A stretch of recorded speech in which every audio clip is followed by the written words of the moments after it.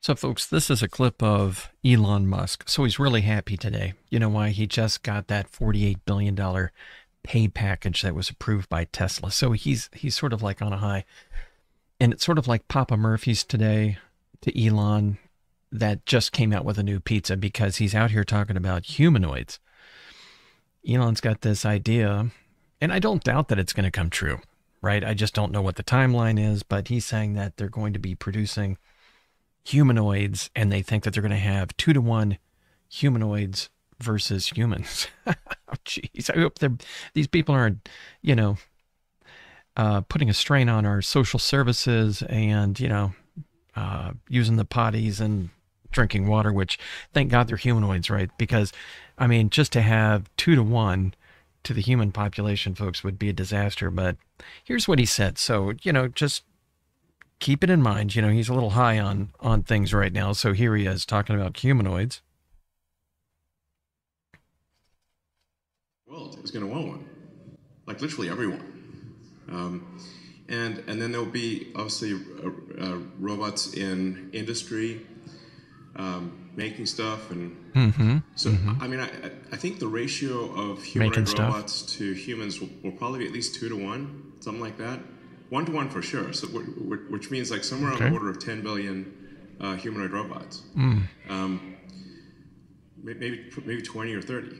And so then it's like, okay, well, let's say, you kind of make, let's say the build rate is, I think the build rate will be probably something ultimately like 1 billion a year, humanoid robots. Like actually. God. And if Tesla just has a 10% share of that, and it might be a lot more than 10%, and there's, we make like 100 million Optimus units a year. For reference, the auto industry is roughly 100 million vehicles per year. So that, sort of similar ballpark, at least within an order of magnitude. And I think we could make one for a cost of maybe, at really high scale, of about $10,000. It's smaller, it'll be less expensive than a car.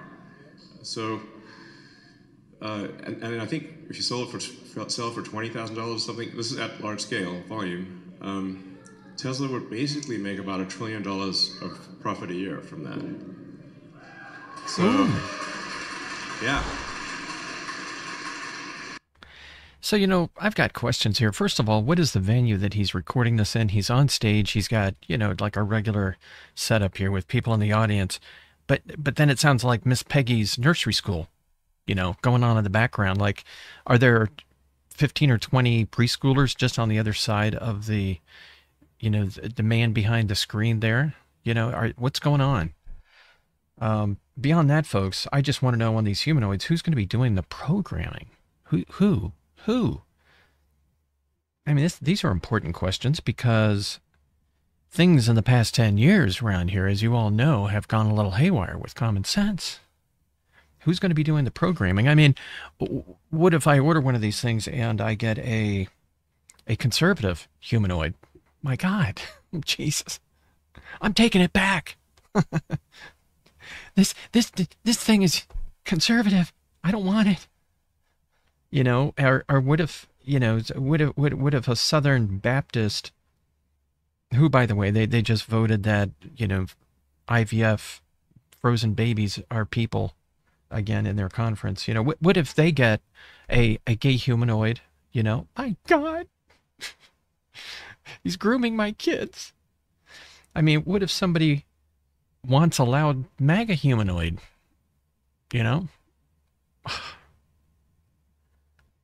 what do you do if you can't have a loud human MAGA humanoid, and you're in the supermarket and they sort of have like this personality that's not quite programmed right, and they're shouting out things, pro-Trump stuff. I've got so many questions about this. And can these things be hacked? This is what we want to know. I mean, can these things be hacked?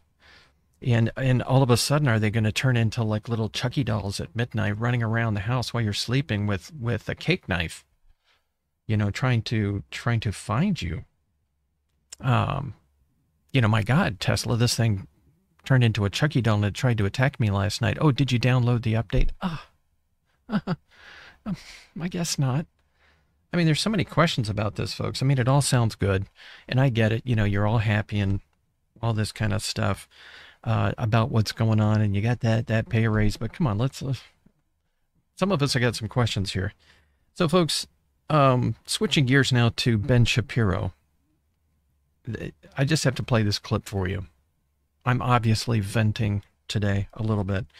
I've got to play this clip for you, and then I have a question afterwards. Have a listen to this. So this is, no, this is Charlie Kirk. I'm sorry, it is not Ben Shapiro.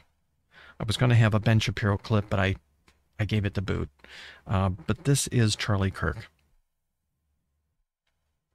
Yeah, and so it's very simple. So how do you love somebody? You love them so much to correct their error. Yeah. And so let's just, take the pride conversation out because people think it's an identification, but it's not. It's just sexual behavior. But it's if you meet an alcoholic or you meet a drug addict, do you affirm their struggle? No. You say, you're better than this. Let's get you free from that. Let's get you free from that activity. Let's get you free from that activity. Okay, so he's comparing someone who's gay to, someone that's a drug addict or, has a problem with alcohol. And I just wonder, because gays have been around since the beginning of time. I just wonder how that conversation would work on someone who is Cro-Magnon. It's like, let's get you free from that. Oh my God. Come on, Charlie. You can do better than that. I know you can. So, folks, this whole thing with Donald Trump,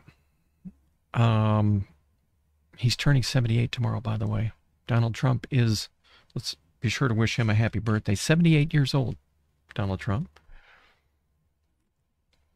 Given the concerns about the age thing, I'm sure that's going to be kind of a low key. I don't want a cake. I don't want a cake. I'm not celebrating this year. I don't want to do it. But he was in Washington, and some of the senators and congressmen just got all jittery with the whole, so excited and giddy. I want to play you a clip of that, but before we get there, there's always somebody that's raining on the parade, and today it's Paul Ryan, folks. So remember Paul Ryan, the previous Speaker of the House? Well, he said this the other day, and he got some people upset, and I'll show you who he got upset, but here he is. I do think character is a really important issue. If you put yourself above the Constitution, as he has done. But what happened? I think that makes you unfit for office. Was it the whole January 6th thing?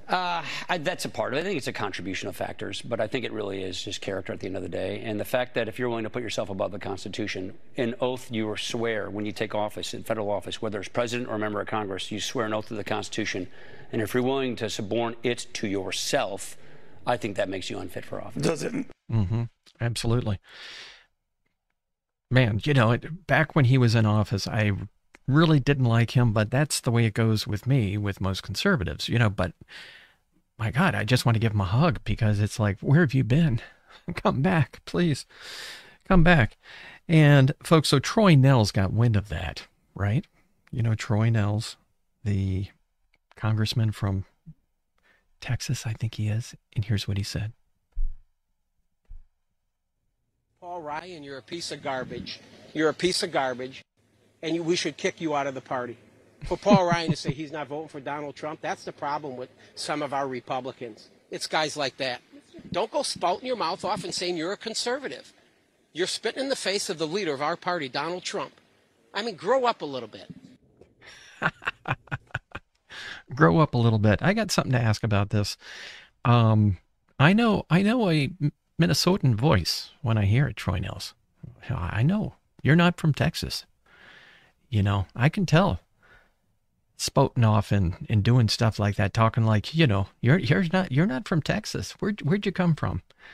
But you got to grow up a little bit, right, Troy Nehls? I mean, that's he's sort of defining a cult while he's saying you got to grow up a little bit. Interesting stuff. And folks, then there was after that meeting. So Trump came to Washington and had a grand time. Everybody loved him, of course. And, heels of the birthday. Shh, don't bring it up. And then there was this senator that was just giddy after the whole Trump thing, folks. Have a listen to this. And you know what Trump meetings are like. He's electric. He's got an incredible fastball. And I think that was just exciting after all he'd been through, how strong this man is. I've never seen someone be able to take all the heat that he's taken and come in there ready to lead. It took him about 2 minutes. I thought of you when he said this. Drill, baby, drill. Yes. Yes. Yes. And that's the key to inflation. So he just talked about what we've been talking about. How about tax cuts? Absolutely. We got to do the tax. Oh my God. What do you want? Did he like pass out some, little candies or something, that had a little something in them? I mean, this guy is just really, really just oscillating with excitement here over Trump. He's just going to go home and, he just can't get over it. Folks, I got, the thing about Donald Trump is, he said after all he's been through, the conviction and all of this kind of stuff, well, the man's turning 78. He doesn't care. He doesn't care because he can delay things long enough. He's figured out the bank balance and the amount of lawyers that he has, and he can delay things until the end of times for him, right?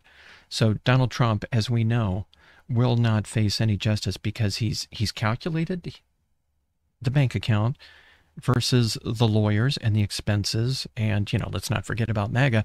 And he's figured out that he can keep this whole thing, whatever should come his way, he can keep it in motion, tied up in courts, and it will never throw him in prison, folks. I mean, that's why he is like he is. That he has no fear because he can do it. Who cares? And tomorrow's his birthday. Till next time, folks.